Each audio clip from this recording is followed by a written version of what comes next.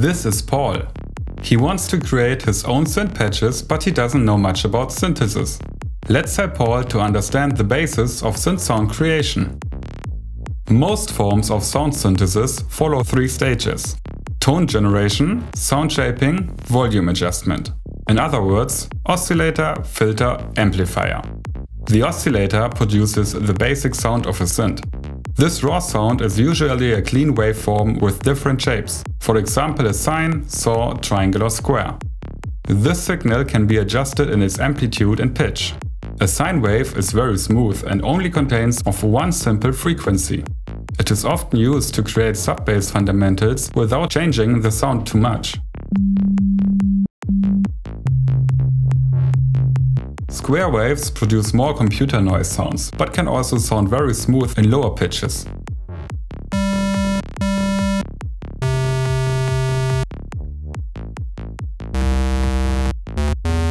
A triangle is just one step between a sine and a square wave.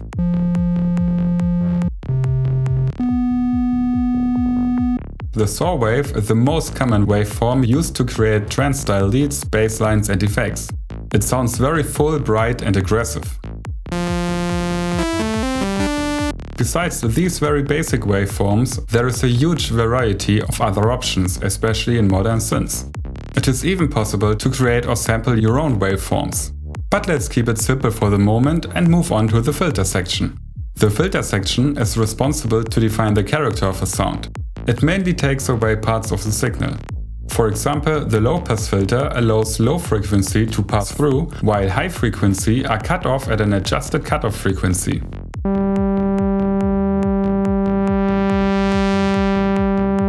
This is often used to create synth bass lines.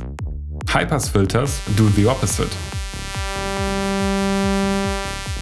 And if you combine these 2 filter types, you get another type of filter, the bandpass. This already sounds like a trance-style lead. In most modern synths you'll find a variety of creative filter shapes that make filtering even more creative.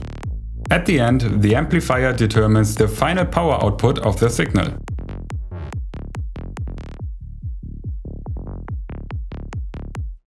Of course, there are more stages and many ways to manipulate the sound to make it more interesting and individual.